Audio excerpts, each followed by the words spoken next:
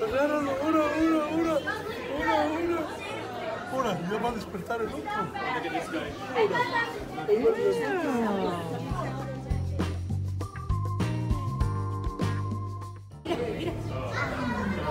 Agárralo, papi.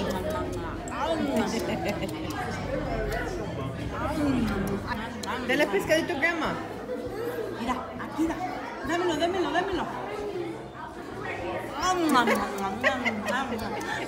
el otro, mira. Agarra otro.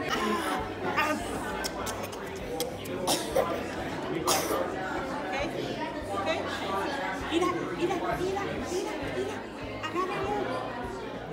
Mira, aquí. Agárralo, dale fishy, cama. Dámelo. Dáselo, cama. Oye, Me dile too. ma. Dile ya. Thank you. Llévale un abuelo. Llévale una mami. Llévale una ma. Llévale una ma por él. Llévale un fish a ma. Dale fish a mom. Dale ma. Dale fishy a mom. Why you hella jealous, Liam? Ay. Sáquese. That's my grandpa. Sáquese. Así me hace cuando me digo, abrázame. Pienso jelly, bro. Hella jelly.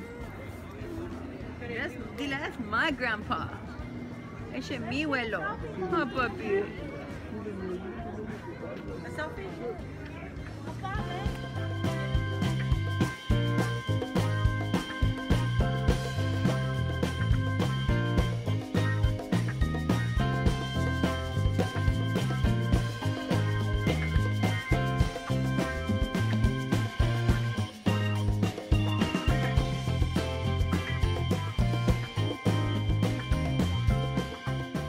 Pues ya no vas a estar ¿Ves bueno. conmigo? Ya no vas a estar bueno.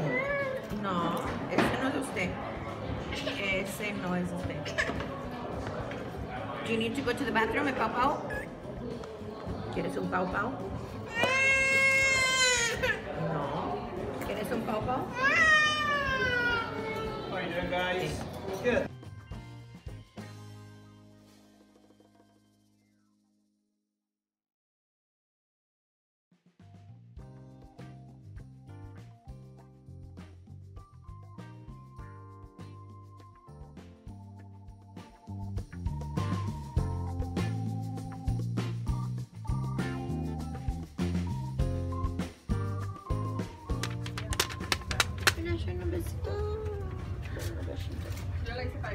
Dame un besito.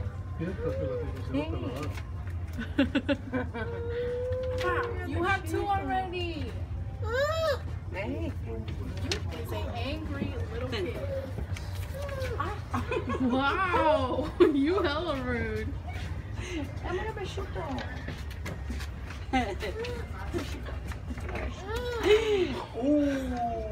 That Gotcha was video. not nice. Gotcha video.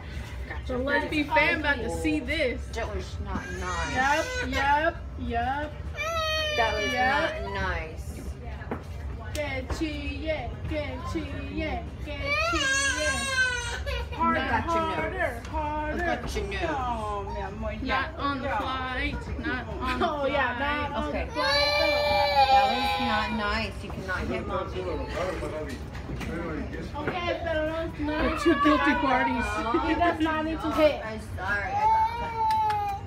Ay, pobrecito, eres mi niña Okay, your huereco. bobo kiss you. Ya pues, ya. ¿Das un besito? Struggle with Frenchy kids. Dame un besito. Si ves que tiene un tapón allí. Sí.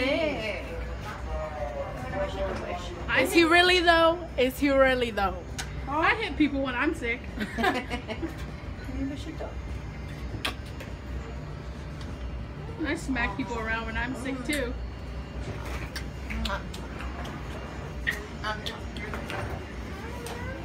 That's okay.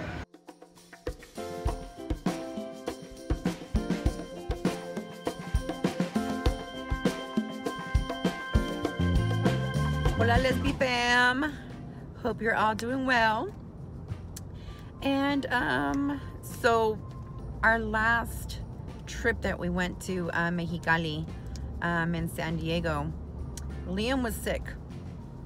He was doing fine at the party, and I think maybe because he was dancing, I don't know, somewhere around there, he got sick. Point being, he had a fever, and we thank God that one of Vivi's aunts had some drops with her, and I was praying to God that they were going to work. I didn't know what they really were, but I was just hoping that it was going to break his fever, and it worked. It worked. But it was just, it was short-lived, because as soon as it would kind of break and I'm like, okay, he's doing good, it was coming right back. I was nervous as hell. It had me so nervous and stressed out, because we were in Mexicali when he was started getting sick. And then we were, I didn't know where we were going to go, if he was spiking a fever more than it was, or what if he got worse or anything, so I was really stressed.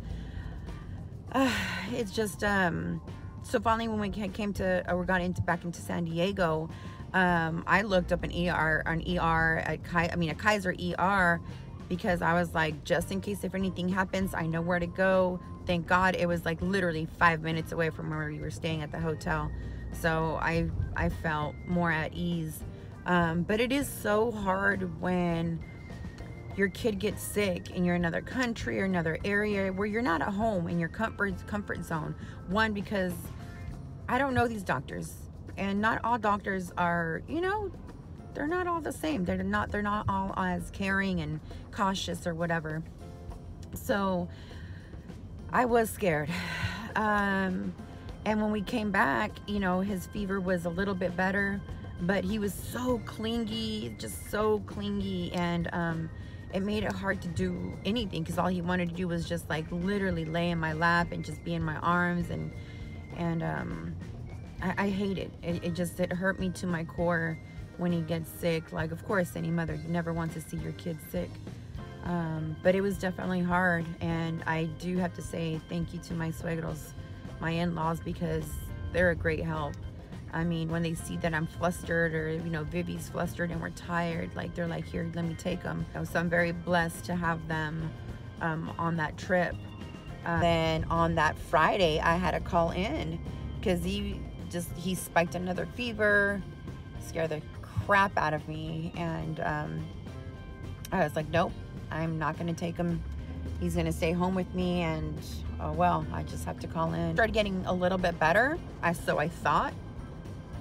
A rash, a horrible rash, develops, and a part of me working in the medical field, okay, when I see it on a daily, I'm like, what, don't worry. I tell the parents, it's gonna be okay, your child's, it's just a fever, and sometimes they get a rash when it breaks the fever, whatever. Like, I know, I see it, but yet the mom in me, you already know, I get so freaked out, and I don't know, I just get scared. And so of course I call the doctor, and we go in, and doctor tells me it's just a viral, it's a viral rash, and I'm like, I know. And they're like, you've seen this before, right? I was like, yeah, I have. I know. It's just, I just need you to tell me he's gonna be okay. That's all I want to hear, so I got scared. And I know sometimes I try to keep cool, because I know Vivi's like, you're so dramatic, why are you like, it's not that serious and stuff. But I don't know if she understands it, but I do get scared. And I'm just glad that he got better. It took him about a week. He had a lingering cough. I'm glad that overall he was okay, but it did make it very difficult not being at home, and with him sick like that. So I'm hoping on our next trip, it goes a lot better, because we definitely didn't get to enjoy our trip as much. So for the next trip, I hope his little ass doesn't get sick. So maybe you guys can give us some tips on what you guys do. How do you guys prepare, when you guys take your kids on a trip, in case if they're sick, or, are there any tips, tricks, I don't know, that maybe you know, this newbie can take, because I feel like I still have so much to learn, and we've got great viewers and stuff. So please don't forget to comment down below, know what we could do for our next trip. It is important, and I'll definitely take that with me, because this last trip was scary. So, well, I love you guys. Thank you very much for always watching us, supporting us, and we couldn't do this without you guys.